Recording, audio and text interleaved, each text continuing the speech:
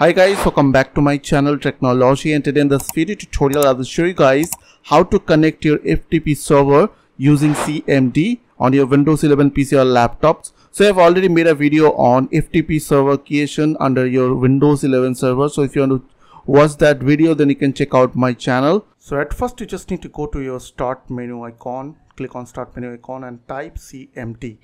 Now right click on command prompt and click on run as administrator. After that, click on yes, and after open CMD, you just need to type the command is called FTP. Press enter after type FTP.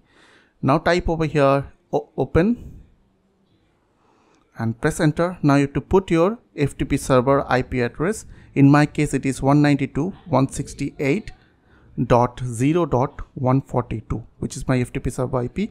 And here I just need to put my username, which is in my case FTP_user, and after that press enter from your keyboard, and here you just need to put your password, and after that, as you can see, user login showing.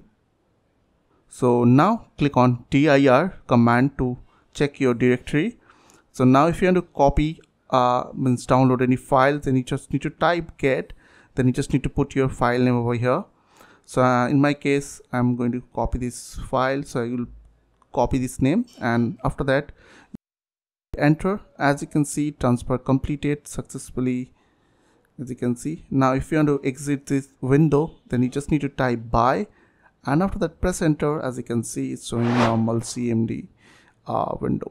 So I hope this tutorial will really help for you, and please don't forget to click on the subscribe button, like button and share button, and if you have any question then comments down below. I'll see you guys on the next video. Till then, bye bye, take care.